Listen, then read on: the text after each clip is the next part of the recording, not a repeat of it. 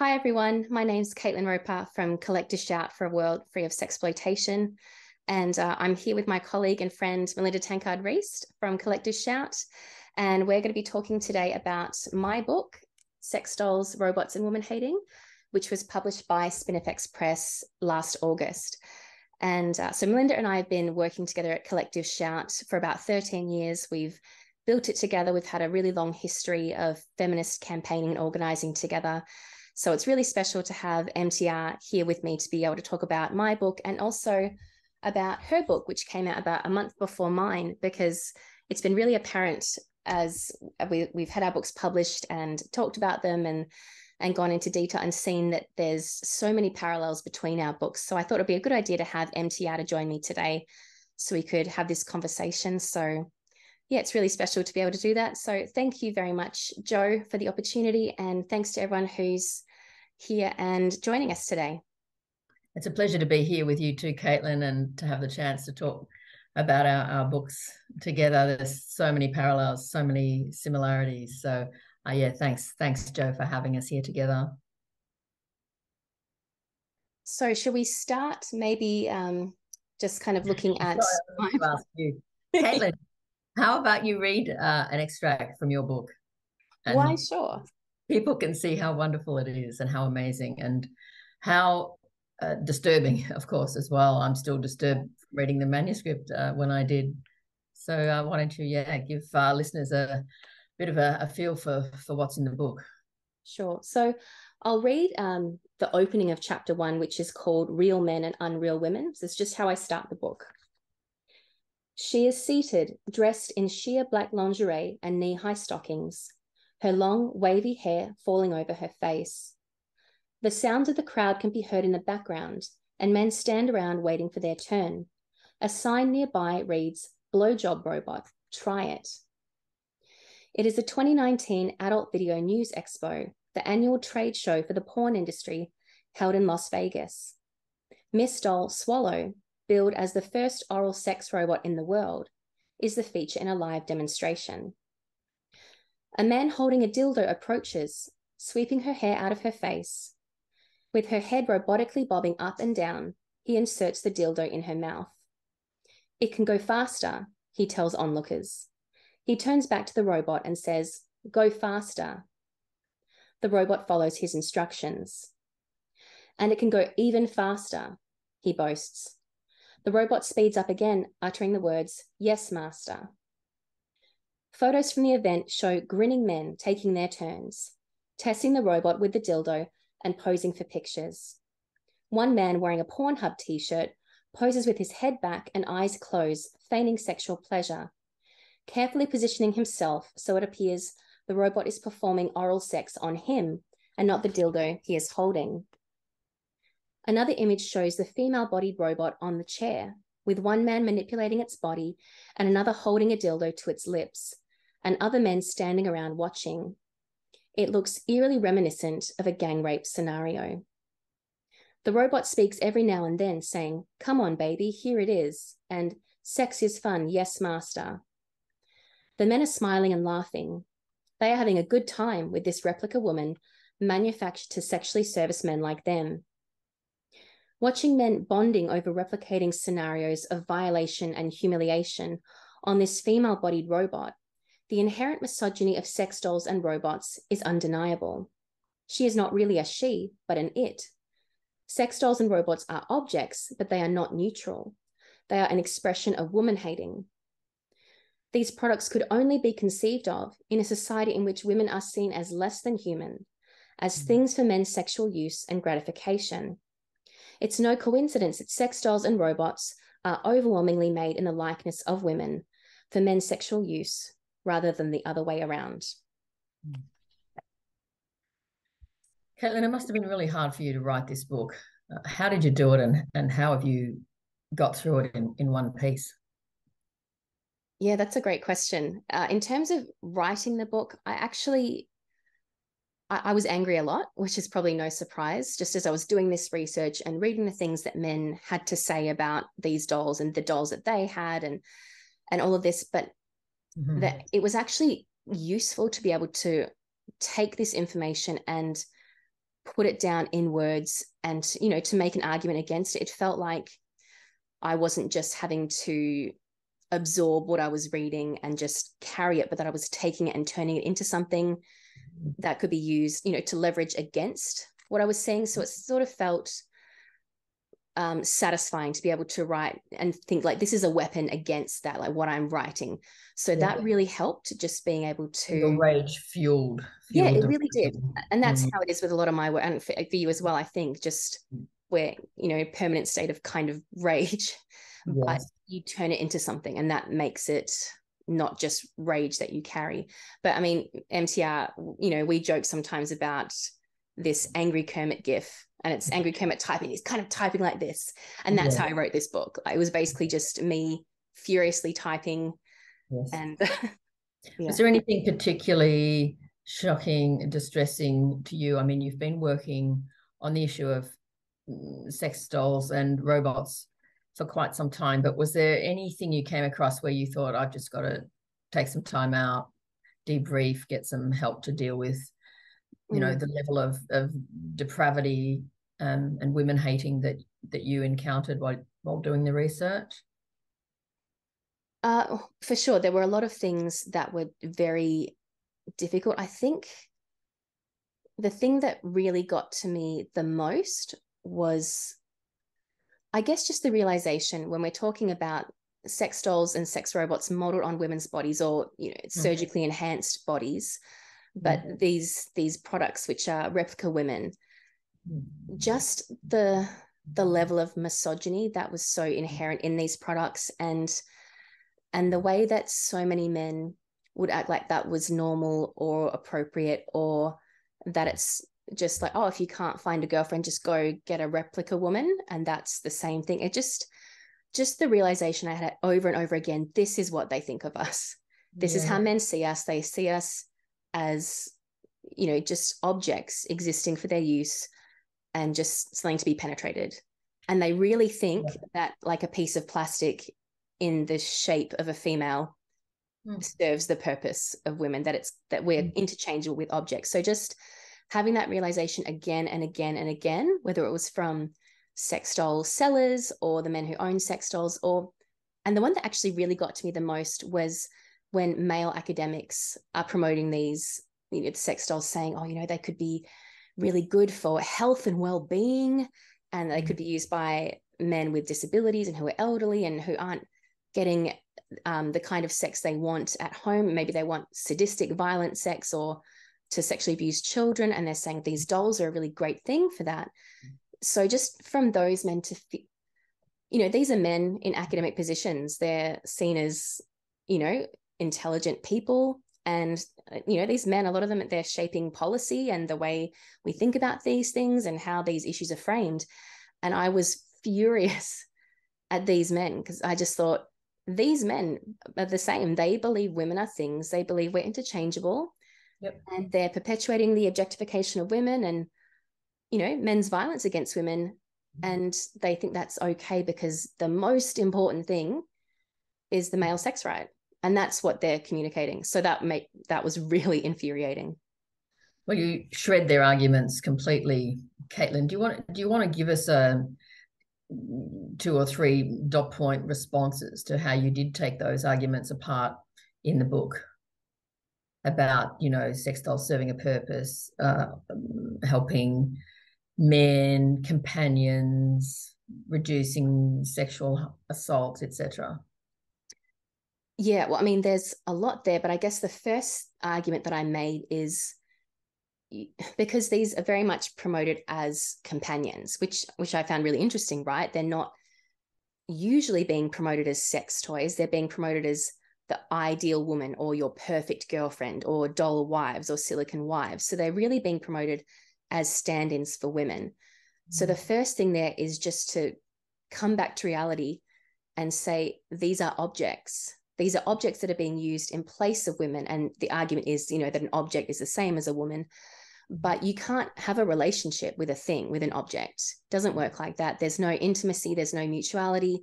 You're not having a relationship with an object that you own.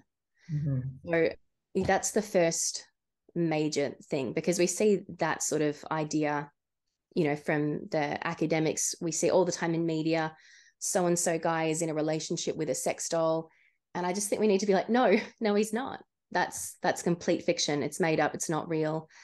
And yeah, sorry, what was the rest of the question? Oh yeah, just the way that you've dealt with those claims about the benefits, and almost, you know, performing a public service, performing a benefit for humanity. You Well, yeah, really and have that's the point. those. When they say, here's all the benefits, my big question is, okay, for who? And it's always the benefits are for men. And the benefits come down to that men have on-demand, unlimited sexual access to a replica woman, and that's the benefit. Like, that's all it is. When they say, oh, you know, elderly men, or they don't even say men, they say people. Yes. But the market is just about completely men. These products are overwhelmingly female-bodied. It's like the same sort of gender dynamics as the sex trade. So I call them out on that. I say they're taking a gender-neutral approach to this issue, which they are.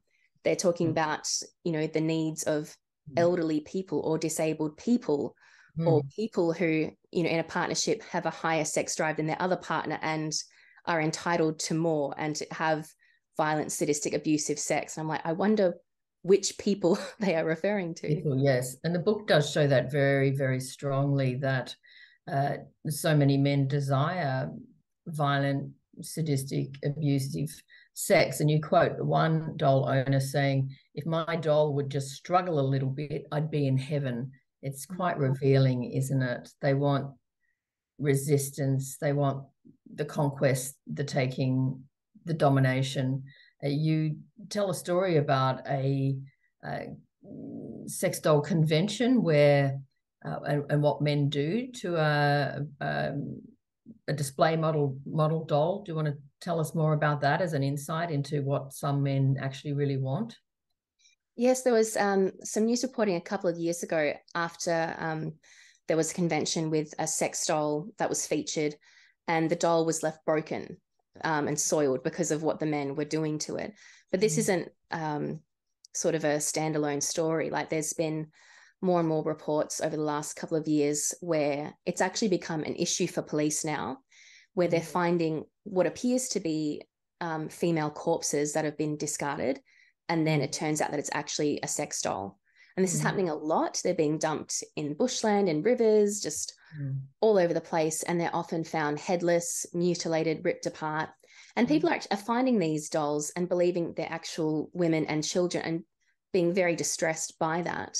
But it shows you how some of these men are using the dolls, and that violence and their desire to enact violence is often a key component. And I do write about that quite a bit in the book. I wonder, Melinda, if it's worth me doing a bit of a chapter overview. Sure. Yeah, and then we can kind of come back and see what stands out we want to talk about. So in chapter 1, which is Real Men and Unreal Women, I basically just talk about the basics. So just sort of defining sex dolls and robots, the gender nature of the products and this trade, and looking at what is available. So there's the full-size dolls, there's torsos and disembodied body parts. So I look at all of that kind of content, and really just the way that sex dolls are being marketed as companions. So this kind of ideal, customizable woman that you can pack away after.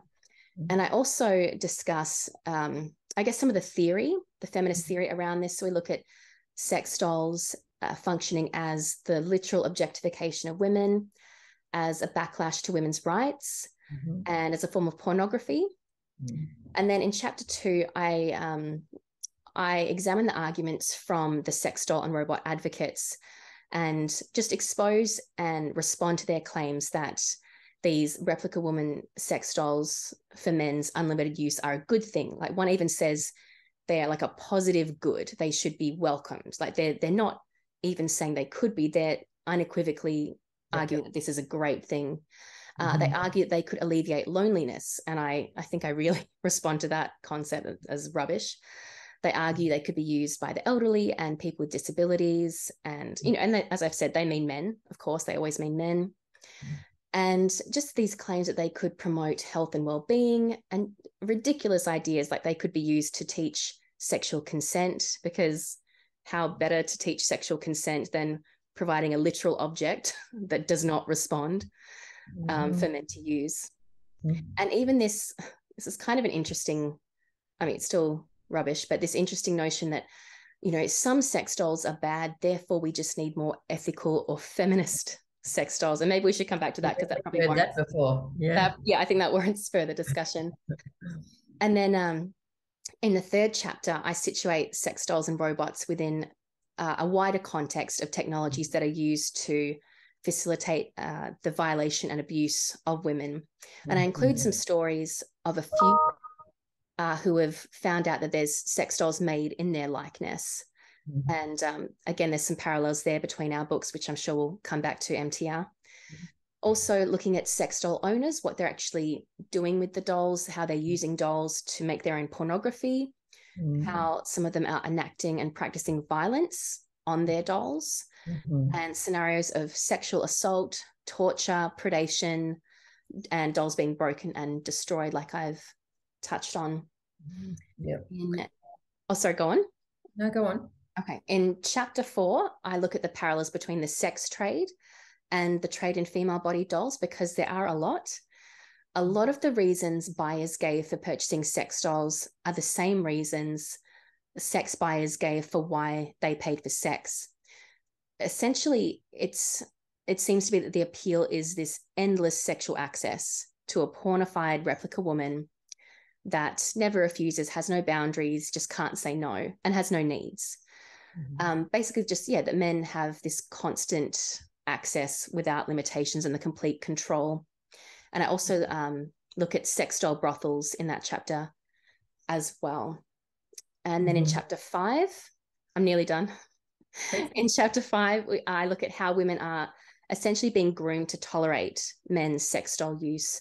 And I include the accounts of some women whose husbands chose their sex doll over them, and women who felt powerless to object, and how the language of kink and kink shaming and sex positivity effectively silenced these women by telling them, you're not allowed to object. It's his kink. If he likes it sexually, you can't say anything. Also looking at the media that's promoting and normalizing these products and modeling how women should respond, like what's the progressive way to respond. It's basically to be cool with it. Also media which paints men who buy sex dolls as just poor, lonely men, just looking for companionship, and they really, they deserve our sympathy. And how this media serves to groom women for porn sex acts as well. And even, men using their sex dolls as a baby step to try and coerce their wife into a threesome. Chapter 6 and 7 are looking at child sex abuse dolls, and Collective Shout, we've done a lot of work campaigning in this space, which I'm sure we'll come to shortly. So these are anatomically correct replica girls, toddlers, and babies with penetrable orifices marketed for men's sexual use. And in this chapter, or these chapters, I look at which products exist, the legal status of them, and responding to arguments made by defenders of the products, including pedophile rights groups, and why these arguments are stupid. And also looking at our campaigns and victories in this space. And chapter 8 is the conclusion, final one. Basically asks the question, if we don't act now, what will the future look like for women and girls? What will the technology be? How will it have advanced? If it's normalized and accepted, how will these products be further utilized for rape, sexual abuse, harassment of women, all, the possibilities there. We have deep fakes, we have these products, just, the possibilities really are endless. And even the possible legitimization of sex dolls as therapeutic tools, because we're being told all the time, they could be good for therapeutic use, whatever that means. And the possibility that sex doll owners could be sort of seen as a stigmatized minority in need of legal protections. Like, who knows? So after all that horribleness, I end the book with a bit of hope and identify some of the women in the groups around the world who have been fighting in this space, who've been running campaigns and having victories, including Collective Shout. And just a final appeal for people to speak out, just that it is really needed for people to speak out now before we completely lose control of this issue. Can you tell us how the book has been received? Has it had much mainstream media coverage, or has it been mainly our RadFem friends like we have here today that have given the book the attention that it deserves? Well, our radical feminist friends are always wonderful and reliable. And I have had a lot of interest from the radical feminists, and some of the best interviews and questions, the really insightful kind of questions, and I've appreciated that.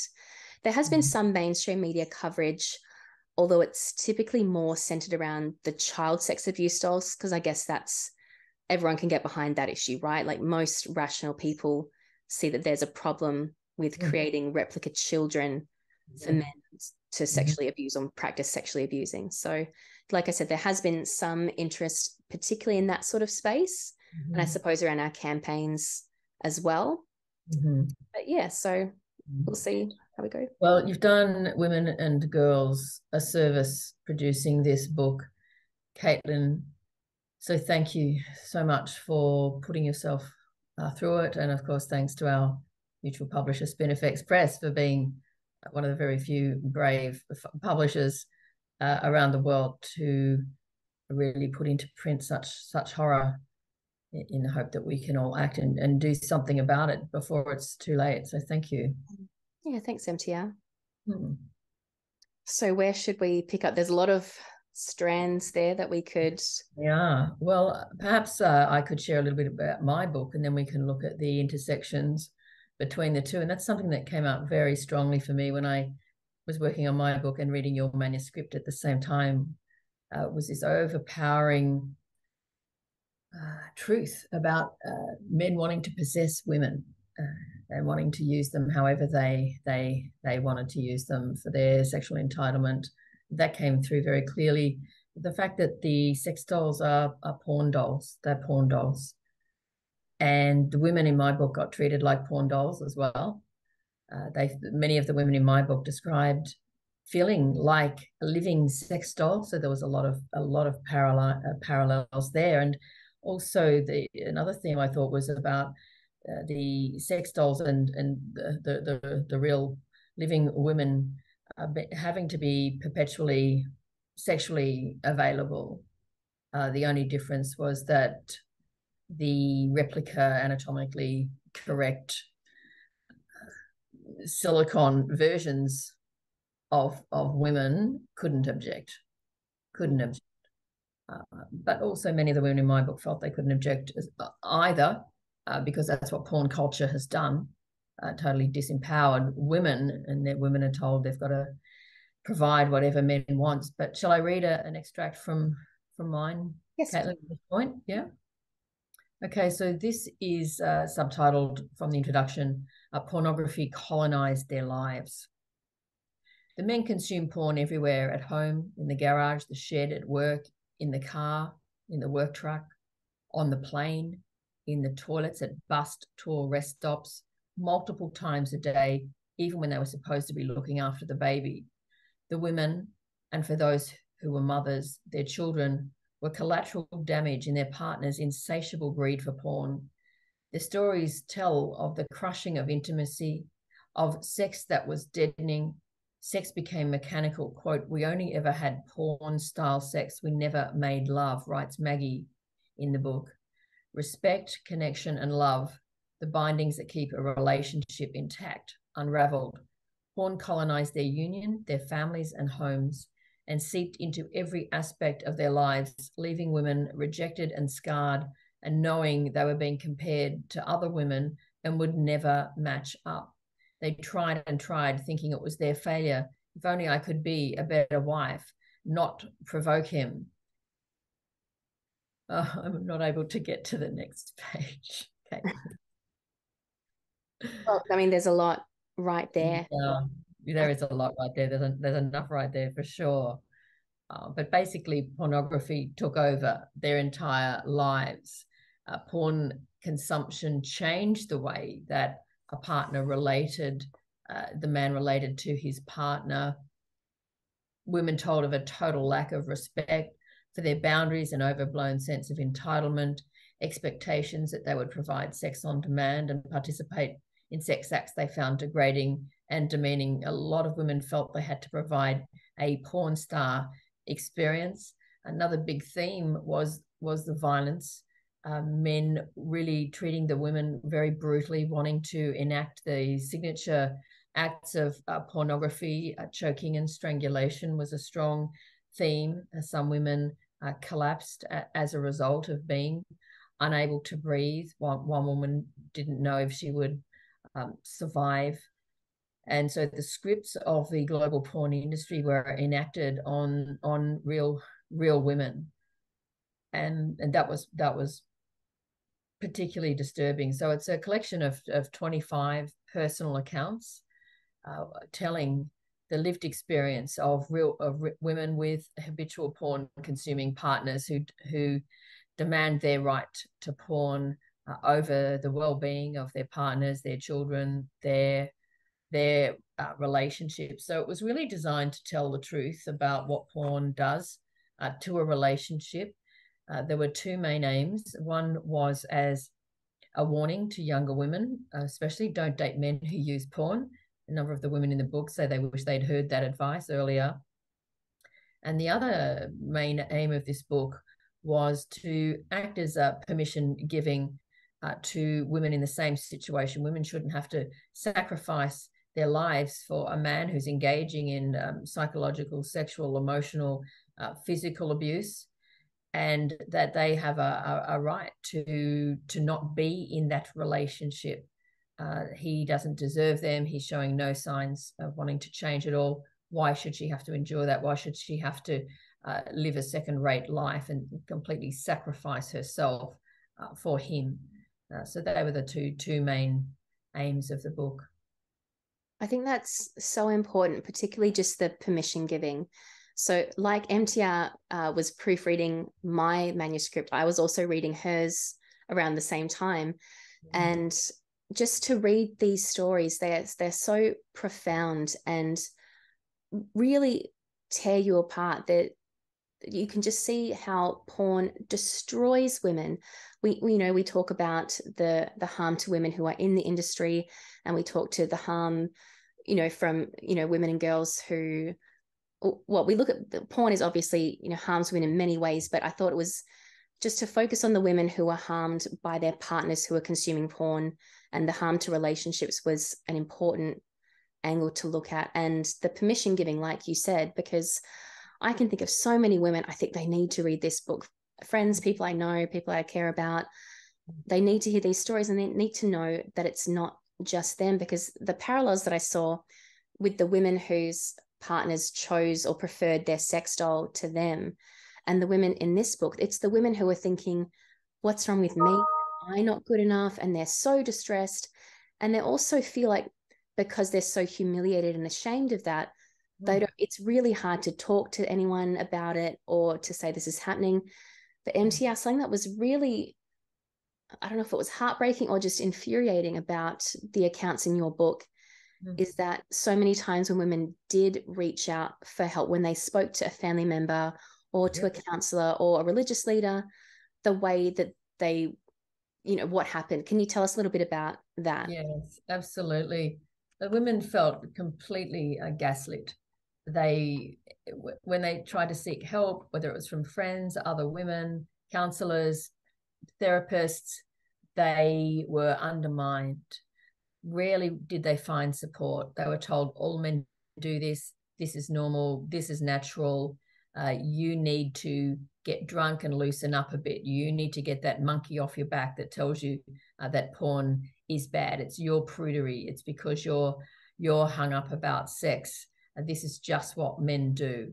And rarely did they find someone that encouraged them to leave. They were expected to endure either having to provide sex 24/7 and sex they didn't want to provide, or they were ignored.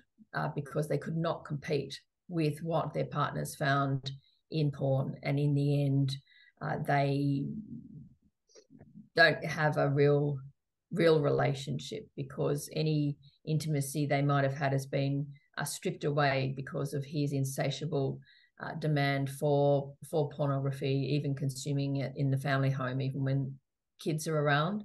So that was particularly distressing, that level of undermining of women and the expectation that she should put up with it. She should endure it. It's up to her to keep the marriage going. How much more should she have to endure, really? So I do hope more women find strength from this book, and also that women are very particular about the type of therapists and counsellors they go to for advice, because there's very few that seem to affirm the woman and her right to be treated with dignity and respect, and her right to end this relationship. There's very few looking at the relationship through a porn critical lens. It's like the porn industry has just captured the thinking of counselors and therapists. They seem to think that porn can enhance a relationship despite the evidence. And so then women just end up gaslit and undermined and not helped, and feeling more alone and less supported than ever. And this notion as well that, men are using porn to coerce their partners into unwanted sex. It's like, well, if you don't want me to look at porn, then you better be providing sex on demand whenever I want it. And women feeling like, I've got to give him sex all the time. And that's even happening with the sex dolls. Women are saying, my partner says he wants to get a sex doll unless I'm going to be prepared to be made available to him all the time. She's like, well, we have sex a few times a day already, and he still wants a sex doll. Or if I'm not prepared to have kind of the porn style sex that he wants, he'll get a doll. And all the ways that, men use their different kinds of porn to coerce women into sex acts they don't want. Well, a woman is not, she should not be his methadone. And often the men just use that as a way of getting even more sex from their wives, but they don't stop using the porn, right? It's just a myth. He gets more sex with his wife while consuming porn, while purchasing prostituted women in the sex industry. He doesn't actually change his behavior. So one of the women in the book was providing sex, even when pregnant, up to 4 times a day. Did he change his behavior? Not a bit. Not a bit. And he insisted on strangling her. She passes out, and then later she discovers an entire collection of child sexual exploitation material. Now, he continued to consume this material even when she was providing sex 4 times a day, and even when heavily pregnant. So it's this myth that, you give him enough sex, that'll cure him and he'll stop going for it elsewhere. It doesn't work like that. Certainly not with the women describing their stories in this book. Another thing that I've been thinking about that, the ways that women are silenced or gaslit into sort of believing that this is normal, this is what they should be doing. And especially that, the accounts from women when it comes to sex dolls and sex robots, is that they're feeling that they can't actually object. And the language of sex positivity, all about kink and kink shaming and don't kink shame. Women are literally in this position where their husbands are buying a pornified replica woman sex doll, and they're like, I can't say anything or else I'm the villain. That's right. And there was even one post that I found online. Well, I did find various posts online where women were expressing privately their distress over these situations. One that really got to me was, it was a post on Reddit, and the woman posting about her experience with her partner and the sex doll and how deeply distressed she was. She opened with, I'm not kink shaming, and if any one of you in the comments kink shames, I'm going to report you. Yes, that's right. I was just like, that's right. Like women policing themselves and policing other women. Like, you can't talk about the distress you're feeling that your partner's purchased essentially a replica woman corpse That's right. on demand, and you feel uncomfortable with that, well, you just need to be more open-minded. Why are you so anti-sex? Why are you kink shaming? And this is the narrative we're seeing all the time. There was this TV show called Dummy, which was starring Anna Kendrick. And basically in the show, the scenario is, and it's based on a true story, it's based on reality. This woman goes to her boyfriend's house and sees a sequin on the bed, and she's like, what is this? Are you having an affair? And he says, oh, I have a sex doll. And her immediate response is to say, oh, well, I don't want to kink shame you. Yeah, that's right. And I'm like, really? Yeah. That's what's happening here. Women are saying, oh, if I'm going to be progressive and cool and open-minded, then I can't have feelings about this thing that I obviously have feelings about. And right. you have to say, who benefits from that when women are taught to self-censor? Yeah, and police themselves. It's great for men. It's terrible for women. Absolutely. I wouldn't mind sharing a couple of stories that illustrate exactly what you're saying, Caitlin. So Shani was accused of kink shaming. She said, I told myself that I would just grit my teeth and take it if it meant we could stay together because I love him and I don't want to lose this relationship. I thought perhaps I could get used to it if I just sacrificed myself and pushed out of my comfort zone, but I don't want it. It's not just a matter of gritting my teeth. I feel degraded on a deep level. It's my body and I don't want anyone putting anything in my anus. I'm a good lover. I love to please my partner, but what I'm willing and able to give should be enough. I don't want to feel like I'm not good enough, not doing enough, not trying hard enough in the bedroom. He accused me of kink shaming and made me feel like the bad one. And then there's, so Shani is Australian. Then there's Amalia, who is our youngest contributor to the book. She's 31 and lives in the Netherlands. And she gives an insight from a younger woman and what it's like to experience porn sex in your 20s.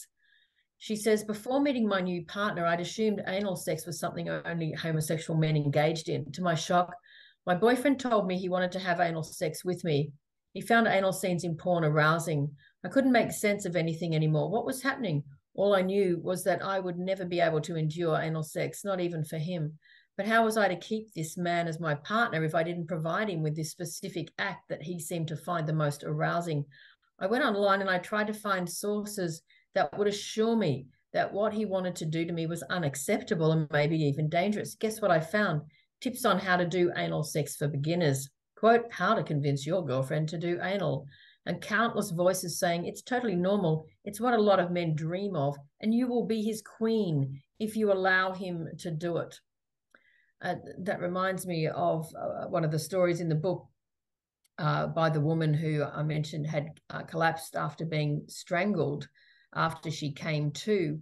Her partner described her as his queen because he had let him do this to her. You're my queen. How could I love myself when no man would ever truly love me because I would never be able to give them what they see in porn? It's just a heartbreaking question.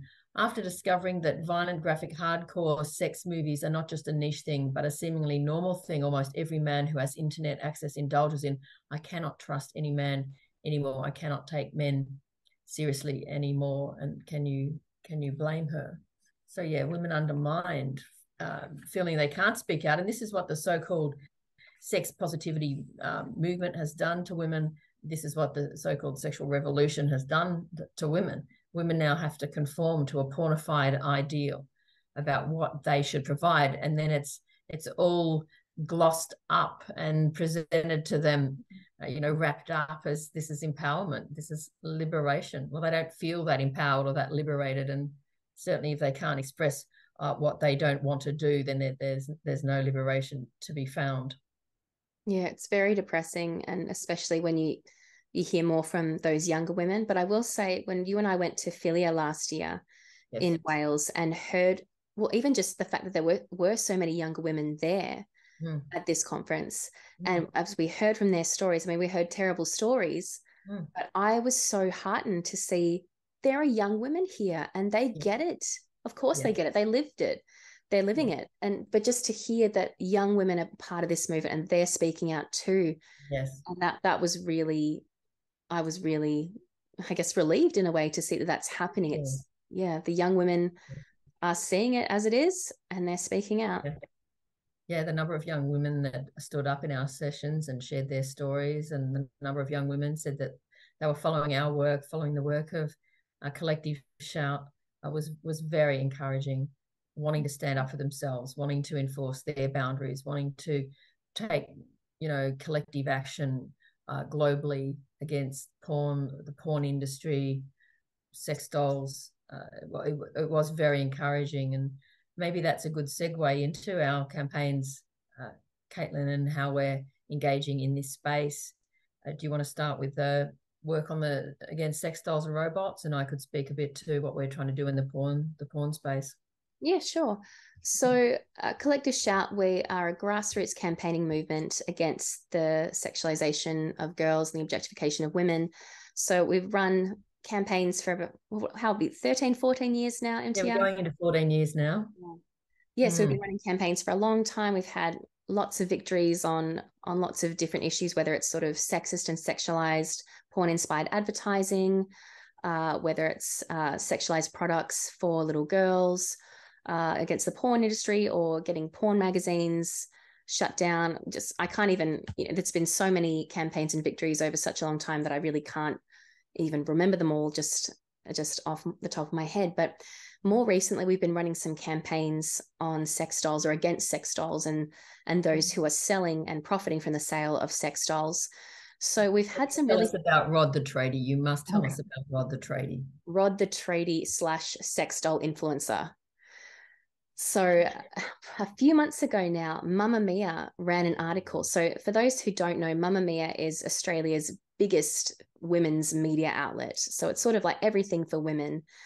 And they ran an article about a man who calls himself Rod, a tradie and a sex doll influencer. Tradie is Australian, it's short for tradesman. That's right, yes. So Rod owns a number of sex dolls, and it was basically a piece about how Rod is in a relationship with his sex dolls.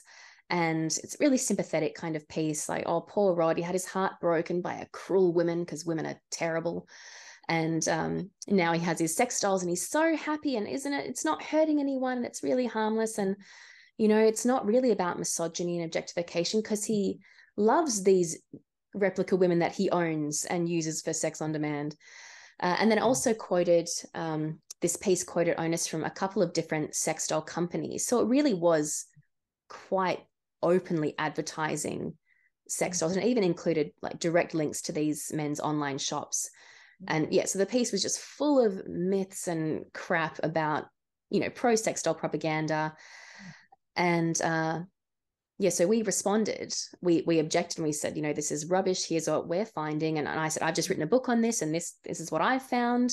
And it's really harmful to promote these objects that are, all, promoting male violence against women, and men seeing women as things to be used.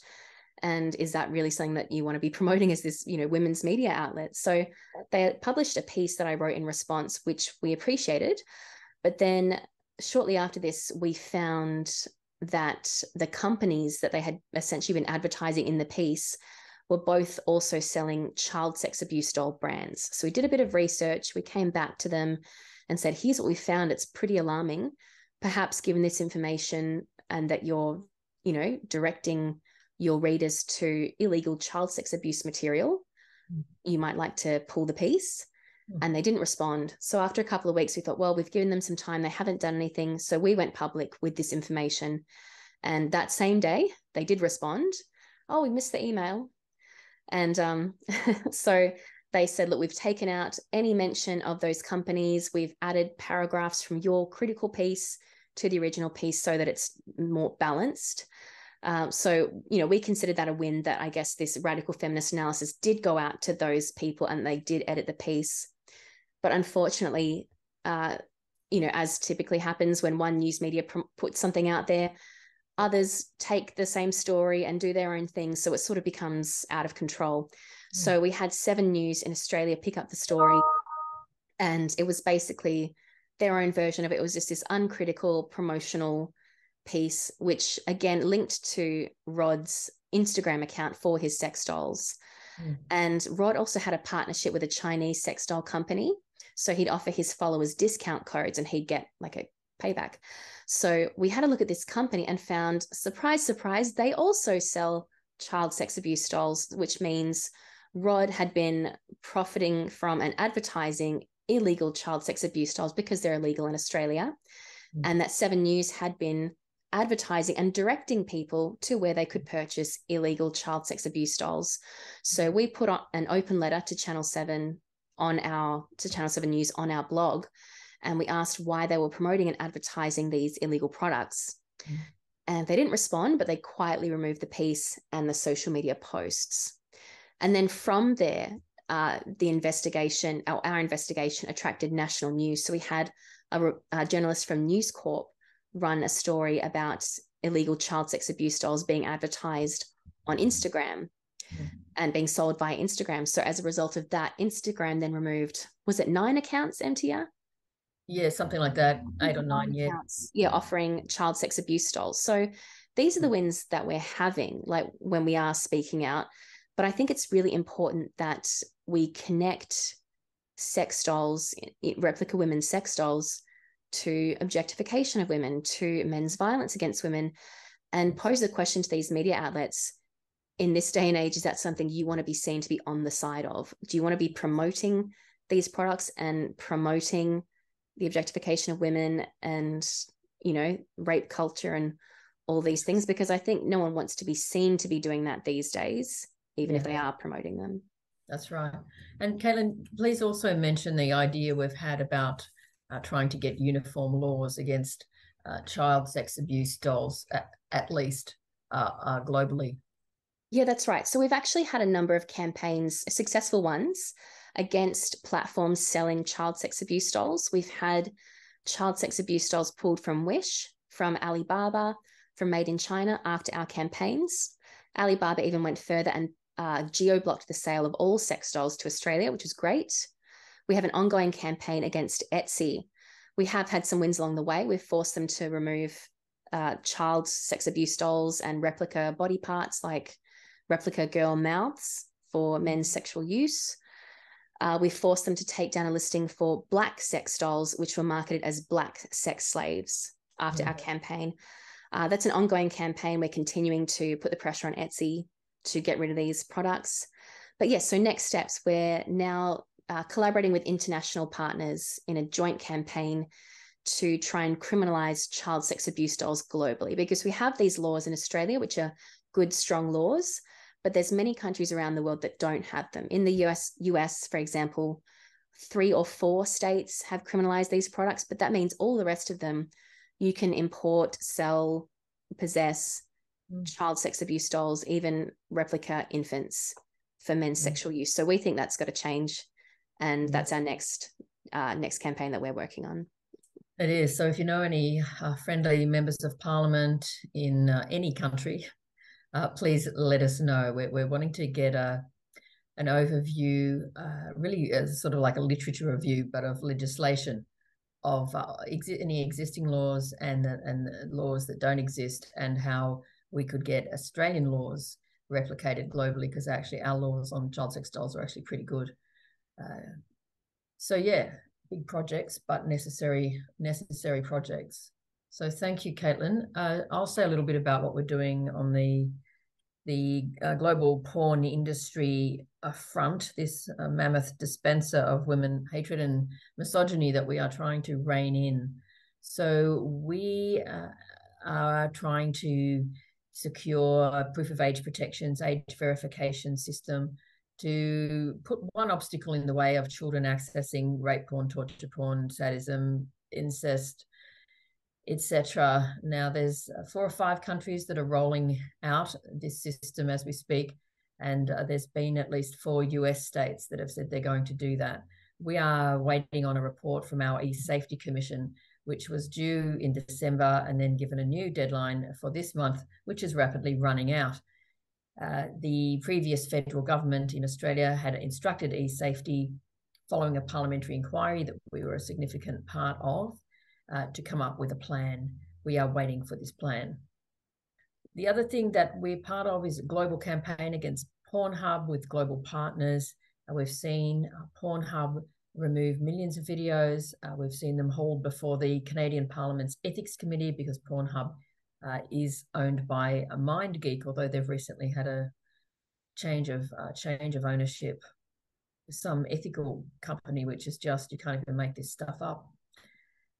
We are also supporting the civil actions against Pornhub. So there's over 100 civil actions now against Pornhub for non-consensual image sharing, for sharing videos of women being raped, for being implicated in trafficking, etc. So that's a global ongoing campaign to bring down a Pornhub. And this is really the first time I think we've seen an awareness of the harms being caused by porn and how this industry operates, and seeing this industry brought to account and made transparent is very positive.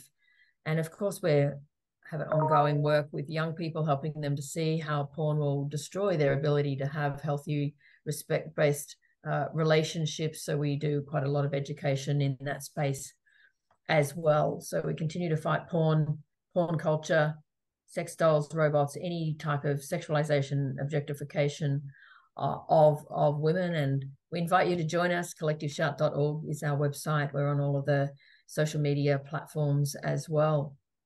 Caitlin, did you want to say anything else? I think we're nearly out of time, but MT, I was wondering if you might spend just like a couple of minutes just to give us a bit more insight into your work in schools. Sure, no, I'd love to. So yeah, in schools, we talk about how porn and porn culture is having a deforming effect on young people's sexual templates. They're developing sexual templates. And we speak to schools as teachers, students, parents, as well as community groups, professional bodies. And we argue that you cannot talk about so-called respect and consent if you're not doing so through a porn critical lens. And unfortunately, many of the organizations that are getting into schools, they've got millions of dollars in government and philanthropic funding to do so, do not support our views on the harms of porn. In fact, a number of them are pro-porn, think that porn can be helpful in educating young people, pro the sex industry, pro kink and bondage, BDSM type practices, even encouraging young people to hire women in the sex industry to learn about sex, sexual technique, even hiring porn performers to talk to boys about consent, which, you just cannot make this up. One very popular all-male troupe in Australia features a presenter who posts pornographic pictures of himself on his Instagram, and then the boys are encouraged to follow him. So it's very important that the porn critical message gets out there, because it is being rapidly undermined by other so-called educational groups. So we will continue our differentiated, distinct approach in the hope that we can help more young people to choose to resist porn's toxic scripts for their lives, and choose something that'll be much better for them and their partners. That's great. I always love reading the messages that you get, when you share messages from young people that you speak to, and just how you're able to change their lives, to come in and say this stuff that no one else has said, that they're allowed to object to this stuff. They don't have to be okay with it. And especially for girls, I feel like the recurring theme is you gave us permission to say no, because no one has said that to them before, that they can say no. They just think, I'm being mean, or that they don't even really see it as an option. So for you to go in and actually empower girls in the correct sense of the word, I think that's just so important and so needed.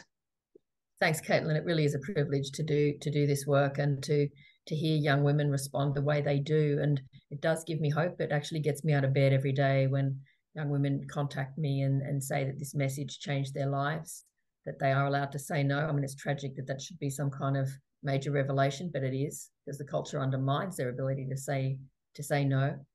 And they're a significant reason that we continue to do this work, in the hope that we can bring about cultural change and social transformation for the good of women and girls, but also ultimately for men and boys and the community as a whole.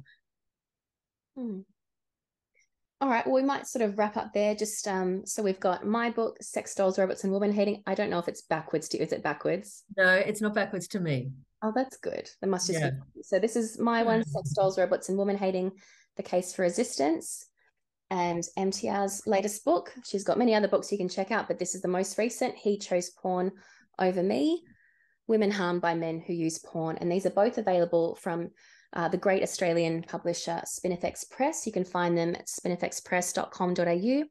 And if you're in the UK or North America, you can go to the website and there's information about suppliers and where you can access the books as well. So many options, but if you're interested in these topics, do read these books. I can say MTR's is really important. It's the first of its kind, and it's so important these stories are being collected and told.